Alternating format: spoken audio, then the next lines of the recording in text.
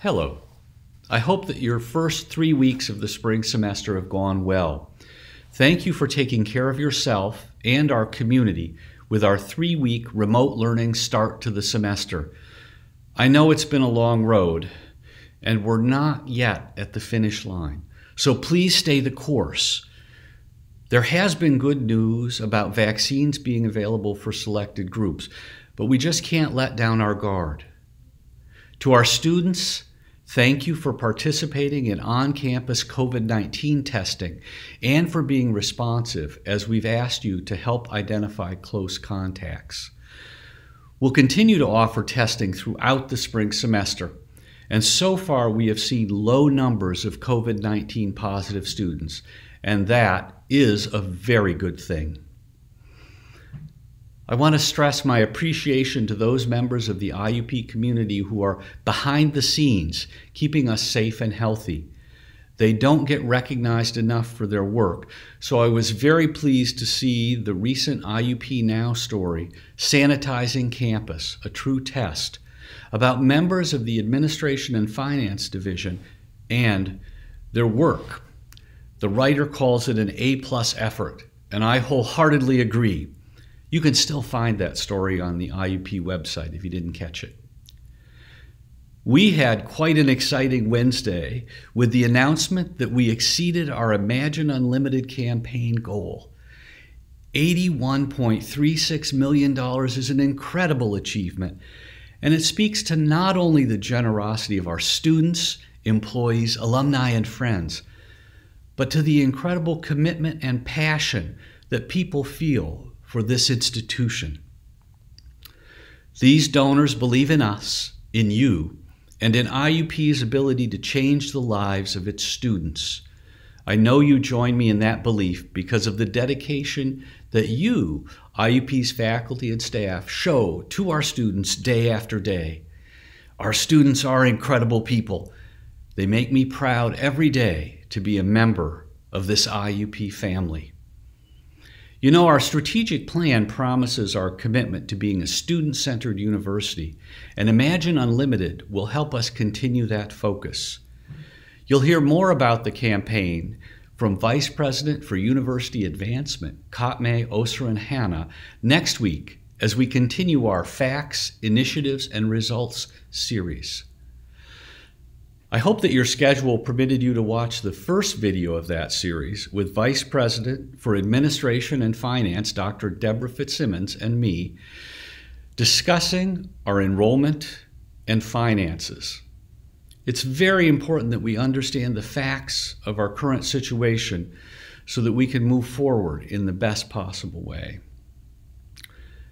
As you no doubt know, Monday marked the beginning of Black History Month. I really encourage you to participate in the programming being offered throughout the month.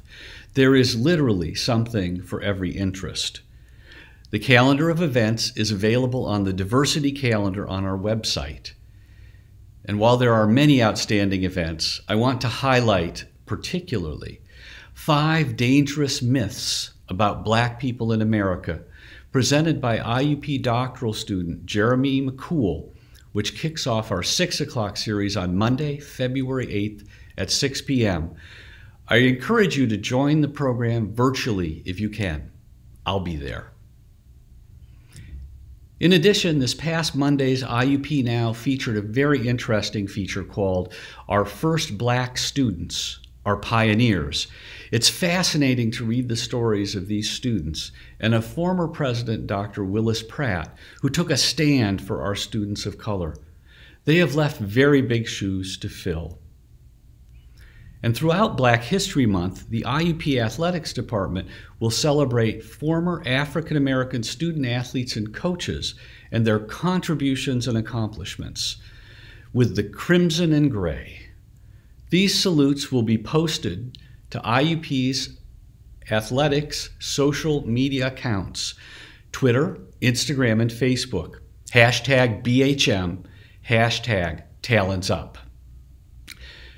If you haven't had a chance to read IUP Now yet, I really hope that you can make some time to do so.